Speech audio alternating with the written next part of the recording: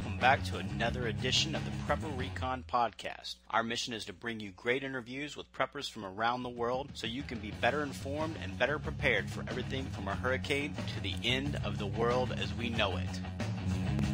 I've been purchasing gold and silver from JM Bullion since before they were a show sponsor because they had the lowest over spot price of any dealer I've been able to find. JM Bullion now offers free shipping on all orders, and Prepper Recon Podcast listeners will get $5 off any order over $300. Just go to jmbullion.com and use coupon code PR5 at checkout. Hey Preppers and Patriots, American Meltdown, the long-awaited sequel to American Exit Strategy, is now available in Kindle and paperback. In American Meltdown, Book 2 of the Economic Collapse Chronicles, the new president, Anthony Howe, signs an executive order banning all semi-automatic weapons. Matt, Adam, and Wesley Baer begin training with their local militia for the battle that is coming.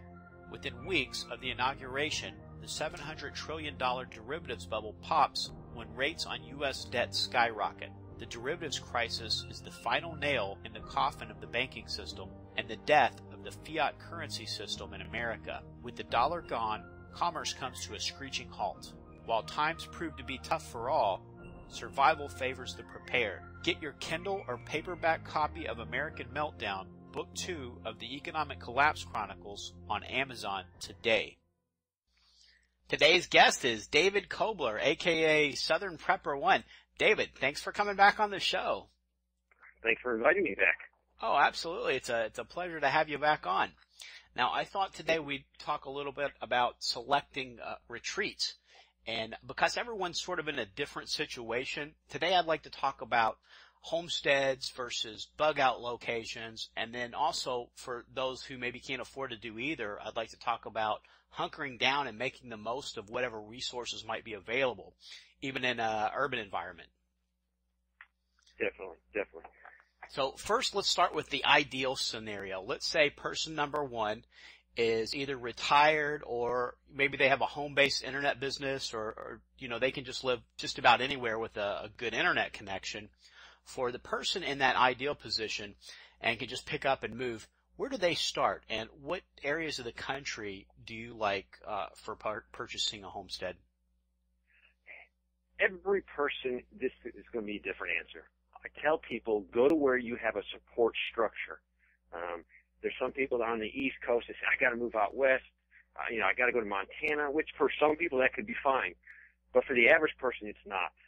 They could be leaving, relatives that would support them. Even if they're not preppers, you still have a support structure. So look at where you have a support structure. If you don't have a support structure, can you move into one that is already there? Is there a prepper community that will take you in, that will help you? And that's what I say. Move to where there's people. In a collapse, you can stockpile a certain amount of food and all the other good stuff preppers stockpile, but there's something to have other people, a community, a wealth of information and skills you don't have. You're going to need that. So I tell people, move where you have a support structure. Now, if that support structure is in the country, that's even better. So look at that. Also look at what you're planning on surviving. Some people say, I'm worried about a tsunami. I'm worried about earthquakes. I'm worried about economic collapse. You have to write down what you're trying to prepare for on a piece of paper so you can make sure your retreat location will address that. Now, do politics and economics matter when you're selecting a homestead? Should a person consider state and local firearms laws maybe and maybe the fiscal responsibility of the state and the local government when they're selecting their homestead? Definitely. Everything will play in a part, especially economics. You might be moving to a state that is close to bankrupt. So you're going to inherit some problems just because you're a citizen of that state. Definitely look at the gun law. I look at, are they friendly to preppers? Are they friendly to people with independent mind thinking? So look at all that because you're going to be a citizen of that area or that state, and so you want to move to a place that's going to be conducive to prepping. Yeah, I think Detroit's probably a good example of somewhere that had a lot of fiscal problems, and that's turned into real safety issues for people that live in that city because I think it's 58 minutes for high priority 911 calls to respond. So, if you have a fire or a heart attack or home invasion, you're probably not going to, you're either not going to survive 58 minutes waiting for emergency services to respond, or if it's a fire, your house is, they're not going to be able to do anything except sweep up the ashes after 58 minutes. Correct. And a lot of people are elderly, they're in their prime of life financially, where they have a little bit of money that can move. But also, this is when they're having some health issues. So if you do have health issues, don't move to the middle of nowhere, because if you have a slight problem, it could turn into, a serious problem for you. So look at that. Where is the EMS coming from? Do they have to drive 2 hours to get to me, or are they 30 minutes away? So look at that if you have health issues. Also look at it. You might be visiting a doctor a lot. So someone going 2 hours away, once a week to go to their doctor, that's not going to be a good quality of life. You're not going to love doing that. So you might have to settle on a little different location, but be closer to some of the medical necessities you might need. And how much land do you need to sustain a family of 4 if you're looking to produce 100% of your own food? That is a tricky question, because I don't think really in today's society we could produce 100% without some outside assistance. I know a lot of people say, well, I have chickens and rabbits, and they are also going to the store and buying the chicken feed, the rabbit feed, and supplement things to keep those animals running. So it's really hard to be 100%.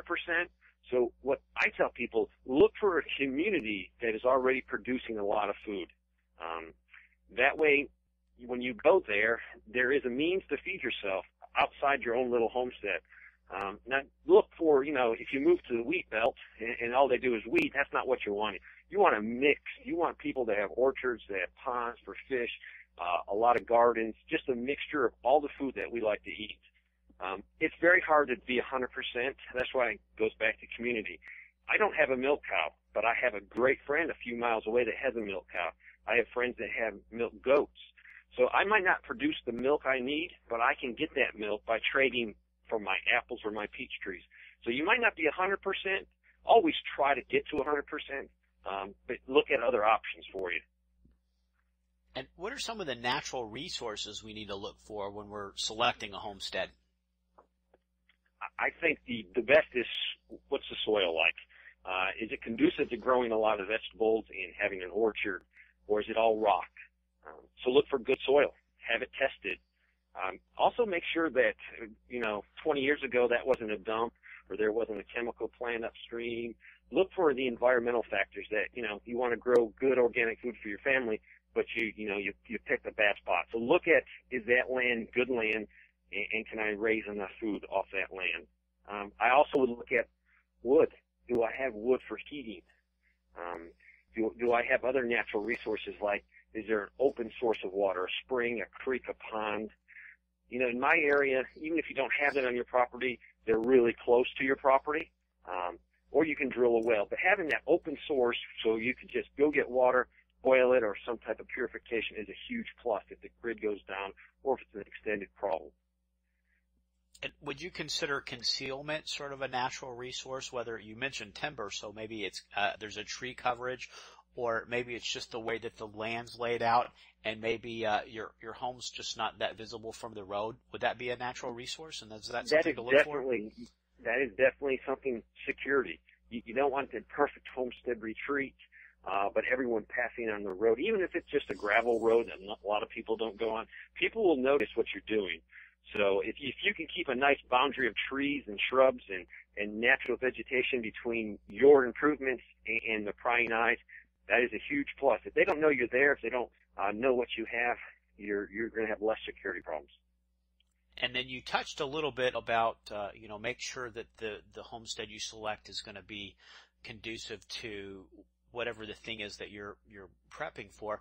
But also on the other side of that, should we also consider the natural threats to that homestead? Should we ask ourselves if the property is susceptible to hurricanes, forest fires, landslides, and earthquakes? Definitely. And a lot of the problems you can deal with.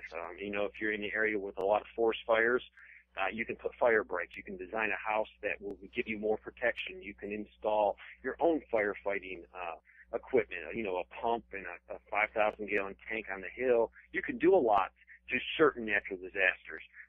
If you're in Tornado Alley, definitely build your house strong, maybe have a safe room. So if there is a problem, you can go to a safe location. Natural disasters are probably, most people don't treat them all. We're always thinking about the zombie apocalypse or an economic collapse, but it's the little things, those natural disasters, that can get you. And what's the minimum distance from a major population center that you would be comfortable with? That is a good question. I'm comfortable in my location a little bit closer because I have established a community. I have, hundreds of people that I can rely on. If I didn't have that, I'd want to be farther away. A lot of people say you need to be a full tank of gas for a car away from a metropolitan area. If you could do that, that's great. A lot of people can't do that because they have to be tied in with jobs. If you're independently wealthy, you can have a beautiful place far away, but the average person can't do that. So 20, 30 miles, I would say, is a good distance from a medium city. And then probably farther if you're talking about a large city like New York or Atlanta or LA. Yeah. I would like to be hundreds and hundreds of miles away from cities like that, for sure. That might just be a good rule of thumb anyway, really, huh? Yes. And what's the minimum distance from a major interstate or transportation corridor that we should consider for our homestead? I would put it'd be miles, definitely miles, but I would look at the terrain. If you're up in West Virginia and you're 2 or 3 or 4 miles, but there's 4 mountain peaks and valleys, that's a little different. If you're on a flat area, you want to be far away. The farther the better. And everything's a trade-off. And there's no perfect retreat. So you just pick and choose what you can live with and live without. But since the farther distance from an interstate, the better. The farther from population, because the less people you have to deal with, the less security problems, and the less chance of them stripping natural resources that your retreat or your community will need. And then you mentioned making sure that you have community. Are there networks to find established preparedness communities so folks can try to purchase a homestead near like-minded individuals? And what are some other ways to find those folks? I would just look around, gun shows, any place that preppers meet. I would ask your feed and seed. You might have people that are maybe not actually preppers, but they just live a homesteading life. I have a lot of people around me that, are not preppers, and they don't call themselves preppers, but they are. So, look for like-minded people, and they don't have to call themselves preppers. And you also have to think, a lot of people think that preppers are right-wing fanatics or on the right of things. There's a lot of people that, are doing a lot of prepping-related things on the other side. You have a lot of people, let me call them hippies, but they're not really hippies. They're more environmentalists. They're more into organic gardening. And those people have skills. So, it's not a left or a right. Just look for people that want to produce food and live a simpler life. Yeah, well, unfortunately, probably not a lot of the folks on the left listen to my show anymore. I think I've pretty much ticked them all off numerous times, but just in case. But maybe Meetup might be a good place to meet people. I found a good organic gardening class that was free in my area through Meetup, and I just found a small group that's meeting at my church. That are, it's sort of a mix of folks that are paying attention to the economic situation and looking into maybe some of the things that the government's not doing that maybe aren't on the up and up, and also some preppers. So it's sort of a big tent of the people that are going there, and it's not very many people, but I just found out about this group at my church. Awesome. Yes. It's going to take people and community because no one can know every skill that you need, especially to survive an economic collapse. Your car might break and you don't have the money to take it to repairman, but you got someone in your group that can say, hey, I can fix it, go buy the parts and we can get you running. Now, what are some of the easy to grow staple crops that either provide a lot of nutritional value or a lot of calories? I think corn is very important. Definitely wheat. my philosophy on wheat is I grew wheat one time, and harvested it. It was work beyond belief. So what my philosophy now is on wheat, because it is so cheap and it stores for such a long time, I stock multiple years of wheat if there was an economic or a crisis or a collapse. So wheat to me is I have a ton of it. Definitely corn. Definitely you can do a lot of things with corn. I can feed my chickens. I can use it for my own consumption. And then I just like variety. I like to know where every nut tree in the woods are, because nuts are very important. And this year I'm going to be growing some peanuts. In South Carolina, they grow pretty well. So I'm going to try peanuts for the first time ever. My neighbor grows them, and I had some of his, and I thoroughly enjoyed them. They were just raw. They weren't roasted, and they were very good. So to me, I'm into variety now, from asparagus to the more the merrier. And are the peanuts pretty easy to grow? He says they're very easy to grow. So I'm going to try it this year and grow a small, plot of peanuts and see how they go for me. And you get a lot of good proteins and Definitely. healthy fats and a lot of things from peanuts. That's really a superfood, really. Yes. In my community and just with a few neighbors, we've talked. And he's going to be our peanut man. If everything collapsed tomorrow, he's going to be the peanut man, and he's going to try to grow enough for everyone. We're going to grow our own, but he is specialized in peanuts. My other friend, a mile away, is going to specialize in potatoes. And I'm specializing in I have some fruit trees, especially peaches. So that way, I can trade my peaches for peanuts and potatoes. And that's what we're trying to do. I'm going to grow my own potatoes, but not as much as I would. And you mentioned that it's easier to just buy the wheat and store it than it is to actually produce it, especially Definitely. right now.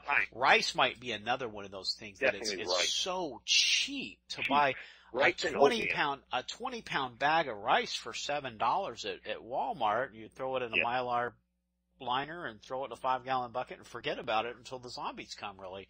And you're out $9 with the Mylar liner in the bucket. For 20 pounds. And oatmeal is another good thing that I enjoy oatmeal in the mornings. I eat it probably 2 or 3 times a week. So that's something I have a ton of, but I'm also trying to rotate it through. And what's some easy to raise livestock that you can recommend for us when we're first starting out? Chickens. I think chickens are the most enjoyable, and they give you something every day. When they get to that age, they're laying eggs. You're getting eggs every day, so you're getting something from them. I think the next thing that I would raise would be rabbits. New Zealand whites are what I've had, and they're excellent. Proficient breeders, plus they have a great meat to feed ratio. So, you get a lot out of your feed, because feed's important. You just can't give your rabbit, you can give it just, hay or grass. It needs a good protein to produce a lot of offspring. So you have to remember that you have to have something with protein to feed them to get the maximum output from your rabbit. And then it's, you have cows, you have pigs, you have bigger animals. It's very hard for a lot of people to raise those because they don't have the land. They don't have the space designed for that. And I think I think cows are a big security risk. If you have 20 cows in your field, and everyone sees them when they drive by, that's going to be hard to secure in a worst case event. But if I have 20 breeding rabbits in a barn, no one sees it, it's a lot more secure, and it's a lot better. I can easily, prepare one rabbit for supper tonight. But, when you slaughter a 2,000 pound cow, you have to know how to handle all that meat. You have to have a place to preserve it, be it freezing, canning. It's a lot of work. So for me, I prefer smaller animals. And that way I don't have to store all this meat after I start butchering. And you mentioned cows, that they can even be a security risk, and then all of the complications of butchering it and figuring out what you're going to do with the meat that you obviously won't be able to eat the same day you kill it. What are some other crops and animals that are more of a challenge and folks should maybe just kind of stay away from until after they've really mastered the basics? And that's what it is. It's mastering the basics. Start off with a few and really get that animal down to before you move on to the next one. And always the biggest mistake I've seen people do is they get an animal and they're not totally prepared for the animal. Chicken coop's not totally done.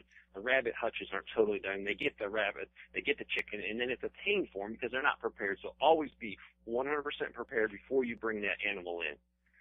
A lot of people get cows and they just planted their grass the year before and it's not established, and the cows, wreck it.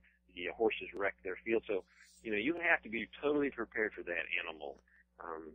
A lot of people like pigs, and there's something to say about, a pound of bacon. A pound of bacon in my book, in the end of the world, I will give you up, I'd give you a lot for a pound of bacon, because I'm a bacon fanatic. So I think it's just take it slow and don't jump in too fast and get overwhelmed with any type of animal. I hear you on the bacon. I saw somebody posted on Facebook for Valentine's Day. It was roses for a guy, and instead of a rose at the top of the stem, it was a rolled up piece of cooked bacon. Awesome. Yeah, you can't beat that. Awesome. Now let's talk about person number 2. Let's say this person lives in a city and they can't leave because of work, but they want to purchase a bug out location. A lot of the same things that person number 1 had to look at as far as resources and distance and those types of things are going to cross over into person number 2's decision. But some of the things are going to be quite different. One thing that's going to be different is that person number 2 isn't going to be able to have active food production because they don't live there. How much long-term food storage do they need to keep on to hold them over until they can start producing their own food? I'd say a minimum a year, because you don't know when the crisis will happen. If you can't plant and you're already jumping into your long-term food storage, I would say at least minimum of a year. But if you're not actively farming, homesteading, and you think, well, I got that, long-term seeds in my number 10 can, I'm just going to plant a garden. It doesn't work that way. Murphy will catch you. You will not get what you think you should out of that garden or your animals. So really, homesteading is a daily thing, just advancing along. So if you're a new person and you think, well, when I get there, when I bug out to my bug out location, everything's going to be fine. It's not going to be fine. So for you, I'd store a lot more food, because you might be living off that food if you have a crop failure. And you could just have a crop failure because of the weather. If you have a drought, you have excess water or rain. There's a lot of things that will affect that. So the more food you put back in, and it might just be a year's supply of food, and then just go ahead and just buy extra rice, beans, oatmeal. It won't be the best diet, but it'll keep you alive for the next growing season. And then, like you mentioned, you can't just buy one of those survival seed vaults and keep that at your bug out location and think that you're going to go out there and be the Jolly Green Giant the day it hits the fan. There's a learning curve with that too. So maybe folks that have to do that, they have to purchase a bug out location. Maybe even if you just have a little postage stamp size yard, if you can just grow a couple of tomatoes or some basil plants or something to start developing that skill set of farming and growing things and being used to, seeing what the challenges are to have a small garden, it's going to help you when you try to transition over. Definitely. It's a huge learning curve, and this is your life that you're dealing with, so you need to practice it. Whatever you can do. There's a lot of places where you could join maybe a gardening club in the city. So even if you can't have your own little spot at your house, you're learning from other people that have been gardening a while, and that's prepping. Now also, since person number 2 doesn't live there, one of the other challenges they're going to have is their property being exposed to potentially being robbed. Should weapons, food storage, and maybe money, gold, silver, things like that, should they be cached in a secret location? And what are some good methods for caching your supplies? Definitely. If the thief can't find it, it's going to be hard to steal it. So fake walls between your floor joists in your basement. You can take a PVC pipe and put end caps on it, and you can store a lot of things in there. Put it up and then put your insulation back if you have insulation in your floor. There's a lot of creative ways you can hide your stuff, but definitely hide your stuff, because, right now people might not break in, but by the time you're traveling in a worst case and it takes you a day or two to get to your bug out location, the neighbors might have already hit your house. So hide whatever you can. I like also having enough there. A lot of people say, well, I'm going to load my truck up in my trailer and drive, for 6-7 hours to my bug out location. There's no guarantee that you're going to have all your stuff with you. You might be stopped. You might be robbed. So I like to have enough at my bug out location. So if you just show up with the clothes on your back, you have enough stashed away here and there that you can survive. Don't rely on getting that vehicle and that full load of supply. Now, yeah, you're going to carry extra supplies with you, and that would be a great benefit and a bonus if you can get all that stuff there. But don't have that as your plan, that you have to get your stuff there, or you won't have everything you have at your bug out location. And what about community? Does person number 2 have to think about that? And how will it be different for person number 2 than for person number 1? Will person number 2 that just sort of shows up in this community after it hits the fan, are they going to be viewed as an outsider because they didn't live there full time? They will. And even if they move there and they live there full time in certain parts of the country, you will still be an outsider. So you have to work really hard. What you need to do when you're at your bug out location is go see your volunteer fire department. Maybe pick up some donuts and take them down there. If you're up there on the weekends, find a local church that you attend and attend that on Sunday. So even if you only attend that church one time out of a month, you are starting to build relations. People will notice you. When people come around asking for donations, it's time to throw $20 or $30 or $40 in their pot. People will remember that, especially in a small community. If they see you're donating to that community, you're going to be accepted quicker. Also, go and eat at the local establishment. Say you're there and there's a small little diner, or you could go to McDonald's or Burger King or that small diner. Go to that small diner, sit down, and meet the owner. You're going to have better chances of being accepted. That's really great advice. And then I guess if you're going there regularly on vacation, you're going to be able to do those types of things more often. Which, if you bought a retreat, you should probably get somewhere that makes a nice sort of a getaway, so that you can at least get the dividend of it being sort of a vacation home between now and the stuff hitting the fan. And make sure you buy a place that is not a day or 2 days away, because that way, if it's close enough, you can go up there for that long 3-day weekend. But if it's so far away that it takes a full day to drive and a full day to drive back, you're not going to go up there as much. And you need to go up there because there's going to be so much work to do at your place, your bug out location. So if you have to give up a little bit and not get the best location, but it's closer to you and you can get up there more often, I would pick that. And then cost is going to be a factor for a lot of folks on trying to buy a bug out location. Now, for the guy that can maybe pile together $10,000, is it worth it for him to buy a couple of acres and a used camper, or should he just sink that money into hardening his present residence? I would. It's either way, and I would look at it as a security aspect. If my location in the city or the suburban area, I don't really have to worry much about security, but I can't produce food, what I would do is I would take that money and put it into food storage. That's what I would do. Or better yet, find a friend that lives in a safer location and bug out to their location. That way you don't have to buy that property. Maybe all you have to do is buy a small camper, or maybe they have a garage and you can move into their garage. I'm a big fan of people coming to my retreat. The reason is I'm going to have a lot to do at my property. Security is going to be a huge concern. I'm going to need extra bodies. And a person that is dedicated and has stocked everything they need to stock, I want them to come. And for my group, my personal group here, there are people, their families already have their year's supply of food at my location. So guess what? Even if they decide not to come, I'm going to have a lot of extra food. So it gives them motivation to come to my place because all of their food, or their long-term food, is here.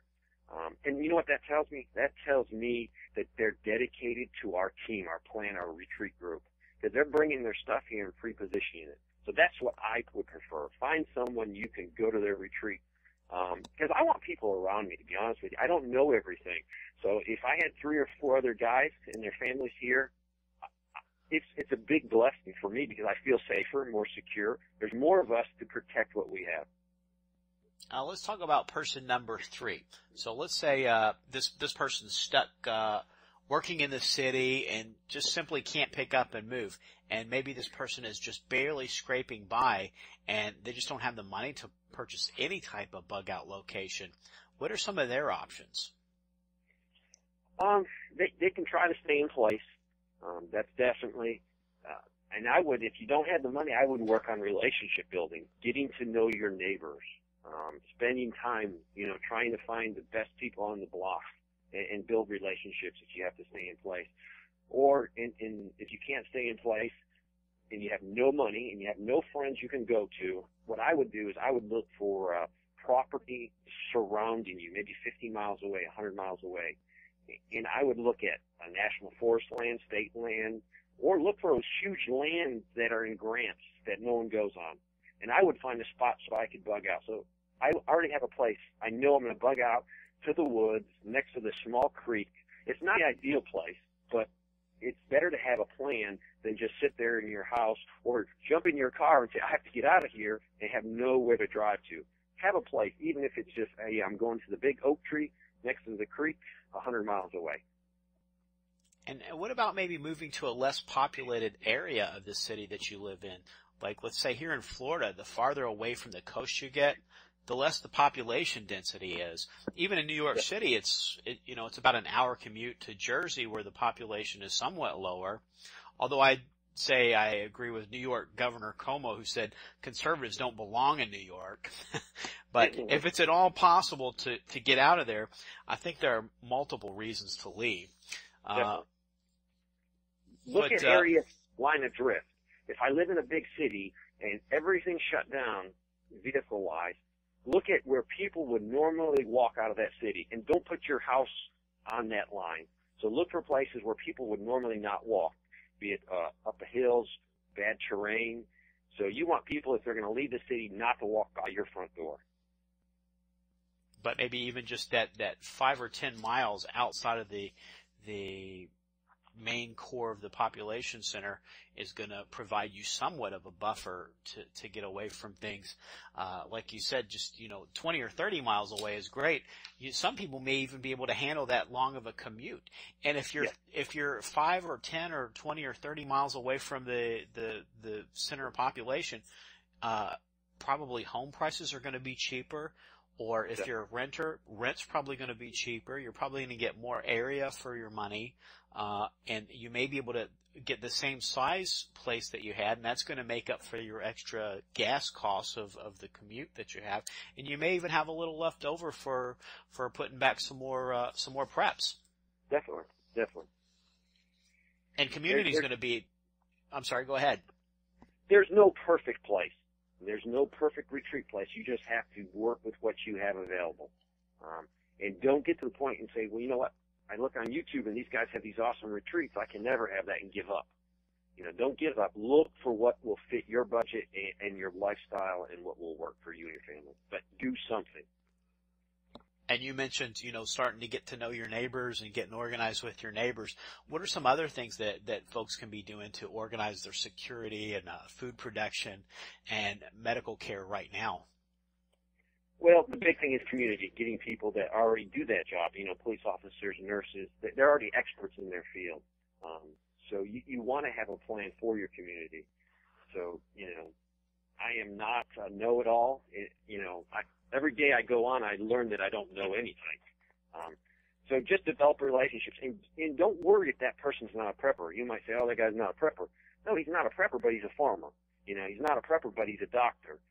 So develop those relationships too. It doesn't have to be a prepper, because when the chips are down, he's still going to be a doctor, and he's still going to probably want to help you. And if you've prepared and you've stockpiled some basic, gauze and bandages, and you take that to him, and he has the skills in his head, and you have some simple supplies, you're going to get some care. And now, how do we start those conversations to build that community without violating OPSEC and tipping our hand to how well prepared we are? That's a good question. Being on YouTube, I've tipped my hand lots. Being on Doomsday Preppers a lot. But I can honestly say I am more secure by being out there. Anywhere I go in my community, I meet people that are preppers. They come up to me and they talk to me. So I'm building more relations. I live in a very prepper-friendly area. So what works for me here might not work for you in your community. So be very careful. For me, being open, I've built a huge support structure. If I lived in New York City, I would not say, anything to anybody until I really got to know them and really knew that they were a prepper. And back to person number 3 that doesn't have the money to buy a separate bug out location and they can't leave the city.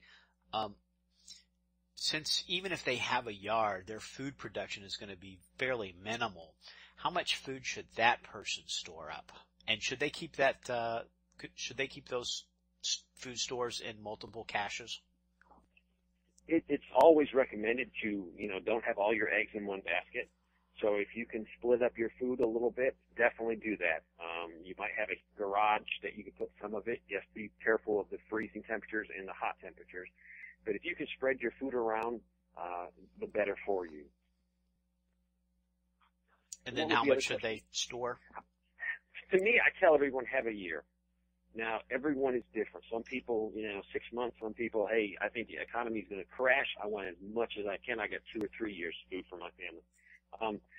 Store as much as you can. Food is not getting any cheaper, but make sure you have a plan to rotate it. And don't buy anything your family doesn't use right now. And don't buy anything that's so short term. You bought, 50 cans of peanut butter, but you're only going to use 20 before they expire and become no good. So be wise and rotate. And don't buy 11 gallons of milk, huh? Definitely not. Even if the snow is coming. Well, I guess the only thing that we didn't really cover was security, which we really covered in depth in our last conversation, the last time you were on the show. So I'll have a link back to that episode of the Prepper Recon Podcast, and I'll also have a link to your YouTube channel. There's so much great stuff there. But now can you tell the folks listening on YouTube, Stitcher, and iTunes where they can find your YouTube channel? Yes, my YouTube channel is Southernprepper1, all one word with just the number 1. Southern Prepper with the number 1. David Kobler, thanks so much for taking time to come back on the show. It's been a pleasure. Thank you for letting me back. This episode is brought to you by CampingSurvival.com. Whether your plan is to bug out or bug in, CampingSurvival.com has all of your preparedness needs, including bug-out bags, long-term storage food, water filters, gas masks, and first aid kits. Check them out online today at CampingSurvival.com. Be sure to enter coupon code PrepperRecon for a 5% discount on your entire order.